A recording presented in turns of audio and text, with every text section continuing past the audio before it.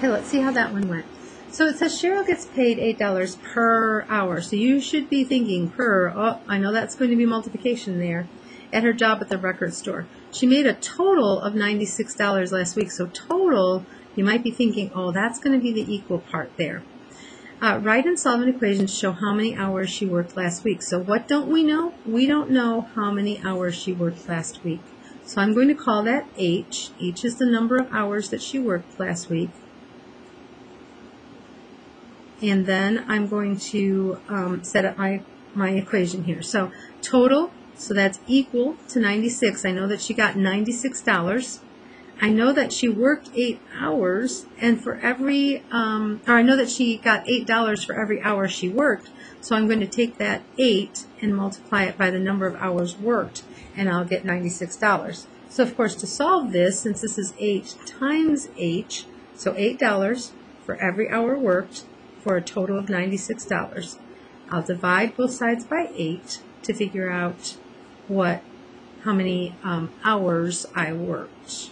And so 96 divided by 8, you can, remember, use your calculator if you want to, or this is a pretty simple math problem here. You could do that as well. And so we see that she worked 12 hours last week. Alrighty, let's look at the next one. A hot air balloon flew at 10 miles per hour. So what are you thinking when you see per? You're thinking, we have to multiply somewhere there.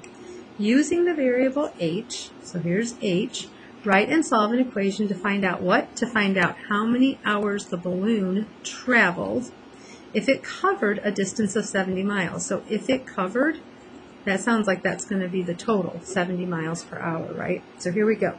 It tells us that we have to use h, and that's how many hours the balloon traveled. So hours traveled. All right, so let's set it up. What happens? We take 10 miles per hour, and we're going to travel a total of 70 miles. So for every hour that we're in the air, we're covering 10 miles, and we'll cover a total of 70 miles. So we want to know how many hours then we were in the air. Now I know you can look at this and you know that the answer is 7. I know that, but practice showing those opposite operations on both sides of the equal sign. That's gone, right? And h equals 7. So the balloon was in the air 7 hours, traveling at 10 miles per hour to cover a total distance of 70 miles. All right, last one. All of the students in Tim's class are divided into 4 teams. Oh, divided. That's a good clue, right? Of 6 students. So that's how many students are in each team. That sounds like the equals, right?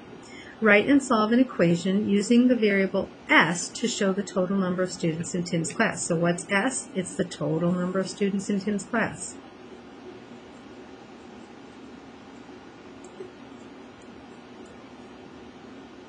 And what do we do with those students? We're going to take those students, we're going to divide them into 4 teams, and we're going to have 6 students in each team then.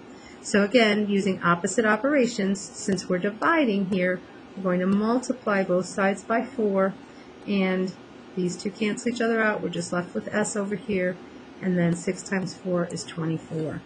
All right, guys, we'll get more practice with this, but this is writing expressions and equations using a word problem.